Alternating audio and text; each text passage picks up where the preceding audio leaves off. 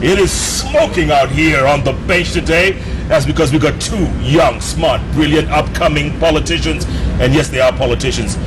Mheshimiwa Okoth from Kibra. He's the man on the far end and the man in the middle. In fact, Mheshimiwa Okoth said this man in the middle will become the next MP from Nyeri Town. His words, not mine. Anyway, we'll see. Ngunjiri Wambugu is in the house. Folks, keep tweeting at Okoth Kenneth, at Ngunjiri Wambugu, at Koinange Jeff, the hashtag Politics 101. Gentlemen, right before the break, I said let's talk about code when we come back. So let me preempt this whole thing. Yes. A couple of weeks ago, Weta, Senator Moses Wetangula, yes, has his bash, coming out bash. Yes. Invites Baba. Baba doesn't show up. Baba's on his way to Tanzania. Boom, okay. Weta's not very happy. A couple of days later, Baba's back. He kind of explains the whole thing.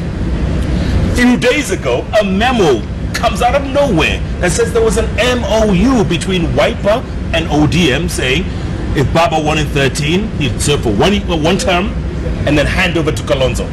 The way I see it, Mheshimiwa, I could be wrong here, I think Weta is out in the cold. By the way, I asked him to come on the show today. Yes. Maybe he needed permission to come on. I don't know.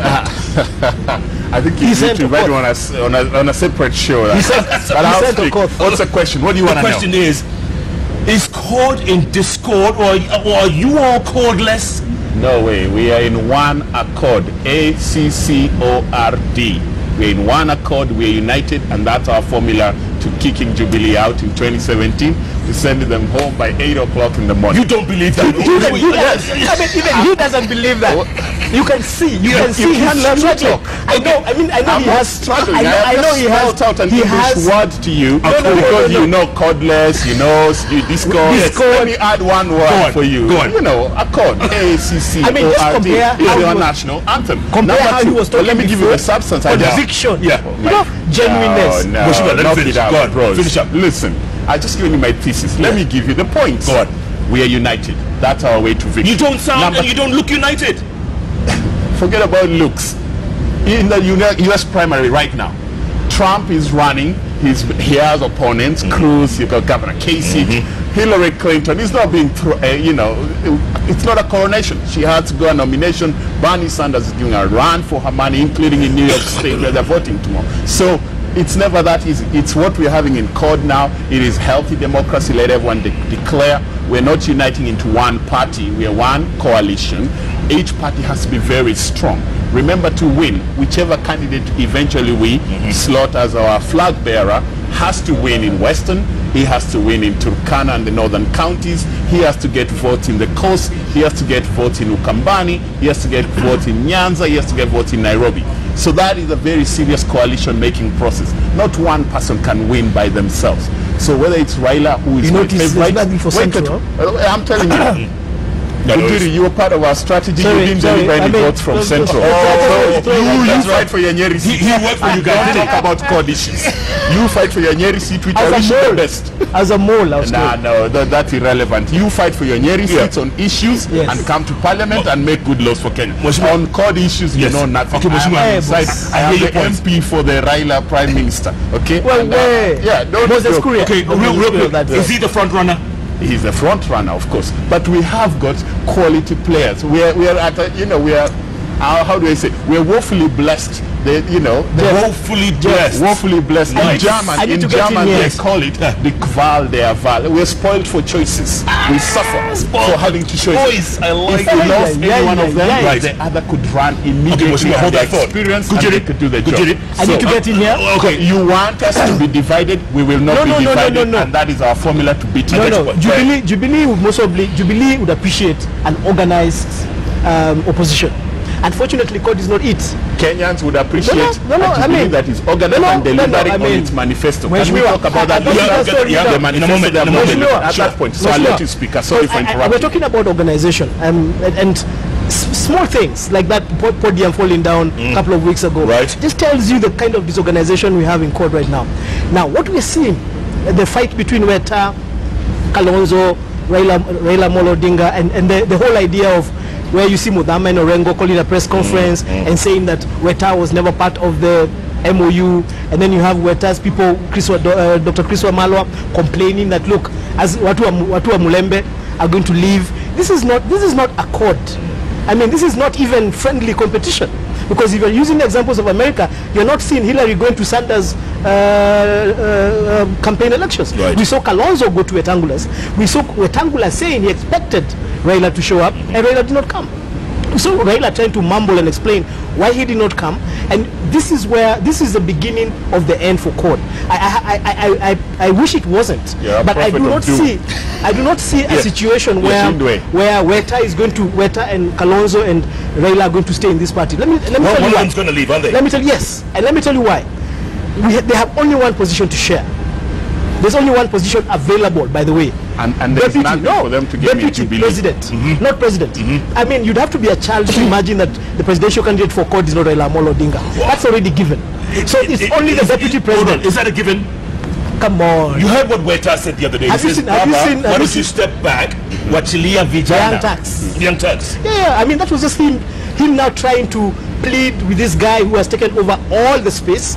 When is the last time you saw Kalonzo or Wetangula leaving the country to go to France or London or Germany or anywhere? I mean, it's only Raila who goes. What does that mean? But go. You see, Raila is an international leader. There you are. You see. So how do these guys compete with him? Let me give you how do the these guys principles. compete with him? You know, you're my elder brother. I respect you. We've worked together before, and I wish you well. I disagree with some of the things you're espousing now, but I'll disagree respectfully. Okay. Can I tell you, in politics, power is never given. You take it. You create your space, you shove. Even on that podium where you think people are shoving to get there, it's like a rugby game. There's a reason and a rhyme to it. As you're entering this game now, I think NSIS feels very proud of you. They even threw tear gas at Weta, but that's for Paraja, man.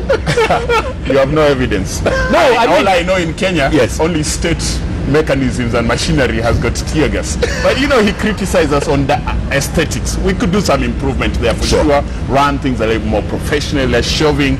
But you know, our stage going down shows how popular you are, that people want to be on that stage, that it can collapse. Number two, let me tell you, it's on the presidential side. Didn't you just see the passing out parade for the GSU? The president twice had to walk. These soldiers had the AK-47, the magazine had fallen. He had to stoop, and you roll with these things. Nothing's always picture perfect. You see the other guy marching, he kicks his head, leg, he falls. These things happen. Statecraft is not perfectly beautiful like, you know, a Disney movie. No, so let us just say. But on a serious note, I can tell you, CORD, we are united. It's our only path to victory. And let us look at the full landscape, and then I hope you give us a chance to address why, on substance, Kenyans will vote for CORD, regardless of personality. Real quick, is Baba, is he the candidate? Is that a foregone conclusion? He's my preferred choice. He's my constituent. And Weta has to get his nod, his approval, his blessing, right? To go anywhere. No, of many people, not Raila's blessings as one person, but if of many people. CORD is owned by a team. It doesn't belong to one person. It's a democratic team. It's contentious. It's a family. No family is perfectly harmonious. Absolutely. Look, you know, we have to compete for that. Can he leave? Can he leave? Weta? Let me tell you, nobody can leave. You stand together and win together, or you separate and you hang alone. There's nowhere to go. He talked about sharing of positions in CORD. Let's do some basic analysis. In Jubilee, if you were to leave, any one of us to leave, these three leaders to leave now, they're going to Jubilee. What position are you going to give them? I mean, you're going to give them. Let me tell you. There's no space in Jubilee. Are you expecting more rivals? Are you expecting more rivals? From the Charity Gilus, who's going to be going to a position, man? Our system is becoming smaller and smaller. It's going to end up 3 or 4 serious players and parties and entities. Is Weta one of them? Weta is a very credible leader. Yes, he's one of them. All the people who are dismissing him are making a mistake. This code reminds me of Hotel California. And can I tell you something? You can check out, but you can never leave. There you go. But I can tell you one thing. Yes. I think we must give Weta his respect as an experienced leader, and he adds value to ODM, he adds value to Wiper, he adds value to CORD as a whole, he adds value to what if he walks? So all I say, any leader out there who is dismissing him and insulting him is wrong. Shame on them. They need to take back power. Show respect to him. Number one. Number two is when you ask about living, for instance, let's say anyone leaves, Uhuru leaves, Ruto leaves, Uhuru. How are you going to win in 2017 next year? You have to form a coalition. Nobody can win by themselves. So that I can tell you. But you're not answering my question. What if Weta works? Not if. What if Weta works? If it will make things very difficult to us. Okay. Not if. When he's working. He's working. No, he's working. Let me explain to you why. You see, in an age of sport pressure, you want to bet how much? Unfortunately, yes, Okoth is not the one who's running CORD coalition. This is a sensible guy. This is a guy who's going to make sure Weta doesn't leave. But it's not him who's running that show. And the guys who are running it are not going to listen to him. And that's why you see a press conference done by Senator Orengo, done by Senator Muthama, that says that Weta is not part of the MOU in CORD. And can I tell you why I'm saying my position? No, let me, and this is not taken away from CORD. Sure. And this is the unfortunate thing about CORD. CORD has some amazing and brilliant people within it. But unfortunately, the guys who lead it are not that brilliant. And that's why CORD is not going to win the next election. Not because they don't have capacity within them, but because the leadership that leads CORD will not allow the capacity within it to actually make the decisions. Hold on, Ngunjiri. Yes. So, Weta walks. Yes. Where does he go? Where does he go? This is the advantage of Jubilee. You see, Jubilee is running government.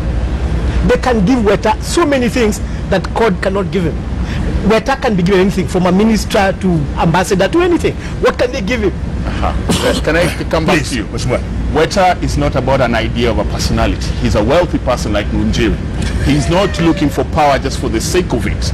And so what I was telling you is, even CORD, Raila Odinga, Kalonzo Musyoka, they can't be looking for this for the power and the perks. They have to look for it for an idea beyond. Weta can't look for power for himself. He has to look for power, saying, as a leader of this country, this is how I'll guide the country and this is how it will benefit the citizens. But are you anyone else who just comes for power for the sake of it, and we trivialize it, we do a disservice to the debate by making about these palace games, but about the personalities, rather than the issues. But you must be disappointed. You must be disappointed with the way your party has treated this co-principal, right? You must be disappointed. I am disappointed, but I'm not too distressed about it, because also Weta is a man. You don't get into politics without some fortitude of a certain kind. Okay. Stuff will be said about you. Look at me. 3 years ago, I didn't have a single gray hair. Today, I'm distinguished. And you're 38. A lot of things have been said about me. A lot of things have been pushed. Are you running again? Of course I'm running again. Are you serious? I am not running. I am standing.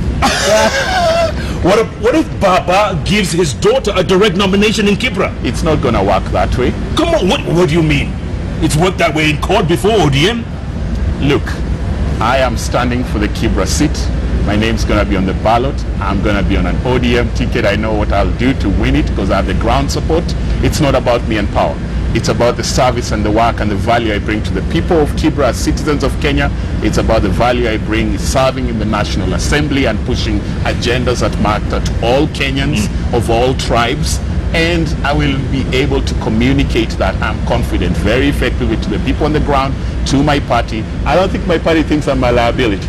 I know my party, including the Prime Minister, Raila Odinga, knows I am an asset to the party, that my record and work on the ground speaks to it, and I'll fight for the nomination. I'm not asking for it to be handed. So I think people like, again, to malign the Odinga family, and I'll protect Raila here very clear to say you. Here's why, for instance, I'm talking about Weta, why he must be respected and the debate must be conducted with decorum. Anyone inside CORD who is insulting Weta and saying he's dispensable is making a terrible mistake, because Raila needs Weta to win. You kick out Weta, you diminish Raila's chances of winning. You're hurting him. I am the MP for Raila. I want Raila to win. For him to win, I must fight for all support I can get. I must get even people from Central, Jameni, tusaidieni kidogo, all the best on our way to. So it is very important. And the same, if Weta wants to win, you don't win by chasing away Raila and his supporters. You win on the agenda, on ideas, and you show a formula in our country where you say, what are we standing on the issues? What are the undelivered promises? 5 years of waste under Jubilee. Not a lot have they accomplished that they promised to accomplish, and we must analyze that properly. The state of the nation. One more thing before you reply. One more thing about Baba, since you're defending him left, right, and center, which is great, which is fine. When the ICC came out with the decision to terminate the case against DP Ruto and Sang, he was one of the first to congratulate DP Ruto. Yes. One of the very first. Yes. Today in Paris, he comes out and says something completely different. You saw what he says, right? This is a blow, or he says... Who's quoting that? Actually, no, it's him. In That's Paris. cited by who? He is the one saying it. These French reporters can report. Him saying Baba was in Paris. Yes. We have to clarify that. Because let me tell you, let's talk about the ICC thing again. Real quick. Yes. What do you think, this double speak? I mean, he was one of the first to congratulate Ruto, and then you have the quote, it's somewhere. Here. ODM party deplores collapse of ICC case against Ruto. France 24. France 24. You see, France 24 there. But he said it, my friend. He said it. It's all we can play. Okay, let's talk about this. We'll play this during the break so I understand this better. Okay. But all I can tell you is, on the issue of ICC, we're not going to get justice through ICC. We must be clear on that. Let us now focus on delivering justice to Kenyans. And as long as I'm an MP of ODM and working with other ODM MPs and MPs in TNA and URP, we must remember there are victims in this country. And the president last year in his State of the Nation said, we will put aside a fund of 10 billion for 3 years. Yeah. Okay? Yeah. For 3 years, which they already put aside 3-point-something billion last year. Let us put in a law and an agency in place to do reparations for victims of post-election violence, for victims of historical injustice. The TJRC report. There are people in this country, a lot of time when we talk about victims, we think it is IDPs, your land, you are kicked out in Eldoret, here's a little bit of land somewhere in Nakuru or Naivasha, now we've sorted you out. That's not the same. There's people who are raped, mothers who were raped in 2008. Today their children in class are 8 years old, they're in class 1 or class 2. Yeah. How do you deal with justice for them? Okay. So that let us talk about things that save, and we can ask, what is the CORD position on this? What's the Jubilee position on it? We are all in government to serve Kenyans. What are we doing to meet those needs? And even as we go to Afraha, it's going to be important. So it's not about one thing that you say Raila said. No. More important is what are you doing for regular Kenyans to change their lives? We'll talk about Afraha when you come back and break. Yes. But Ngunjiri, I need to make a point. I need to make a point. The problem, because I have worked with CORD, and the problem with CORD is that they don't listen to guys like this. And this is the saddest part about that. Why don't they listen to guys like this? Because they think guys like this are not in the struggle. There's this feeling within CORD that if you are not in the struggle, you know, in the 1992, you don't know anything about politics. So they're not going to listen to him. As much sense as he talks. Exactly, and that is the saddest part about it. He's just told us that he doesn't believe that there's anything that is going to stop him from being member of parliament of Kibra. And he should be member of parliament for Kibra. I would love to be with this guy in parliament. In 12th parliament. The problem is this. One of the guys who's trying to run against him is hanging out with Baba in France. Right now. Right now. Trying to get that vote. You see what I'm saying? And you see, and this is the problem. So, okay, I'm not complaining. It's good for opposition to stay as disorganized as it is. Yes. Because they cannot run this country. But these people are being wasted then. They're wasting people like this. And I hope that I don't feel wasted. I've served my country very well for 3 years, and my country and my constituents very well with the position and privilege I was given as a member of the parliament, and I will continue to do that until the last day, and I will seek re-election, and I know my strategy and I can give him a guarantee. Yes, I can give him a guarantee. If they mess you up, Okoth, we'll create space for you in Jubilee and we'll take care of you, my friend. We need brains like this. Us guys take care of our brains. Jubilee. By the way, I can see you, Ken Okoth, Ngunjiri Wambugu, and Robert Alai in the next parliament. Alai is going to stand in Embakasi, you know that? In Embakasi, I saw that. I can see you all. And he's most probably going to win in Embakasi. And he's been very influential as a blogger. Yes. You know, doing better than all the traditional media combined. His influence is powerful, influential, social media. And he's done important things with it. So, absolutely. Let's take a break, come back, talk about Afraha, and a quick Jubilee scorecard. 3 years later. How have they done? I'm very sure you well. have your point. Very well. Very well. I brought my whistle. By the way, why didn't you whistle? Why didn't you whistle? Because I've got a platform like this. This is my whistling moment. I whistle in a language that Kenyans don't be whistling here. I am speaking to you in a language you understand. I have this platform. Yes. Every week I get a chance to speak to Kenyans and engage on issues. Was that embarrassing? Those guys who are whistling. Was that embarrassing? No, they can't go on TV. It was important. It was powerful. And you know, in their sense, symbolically, you're raising an alert and saying, you know, the state of the nation is so bad that even if you kick us out of this parliament, we are warning you, Mr. President, change direction. We're going in the wrong direction. That's a fair statement. And the president made okay, let's be honest, it was a bit silly. Okay, this is not the first time they've been drama in parliament. Gentlemen, don't make it. At Okoth Kenneth, at Ngunjiri Wambugu, at Koinange Jeff, the hashtag. Politics 101. I tell you, man, these guys, they argue. They argue the points, and that's what we want. Because as I always keep saying, we got to keep talking. Because the moment we stop talking is the moment we start fighting, and you don't want to go down that slippery slope. Let's take another break. Come back. Plenty more ahead. Jeff Koinange live at the Villa Rosa Kempinski. We'll be back in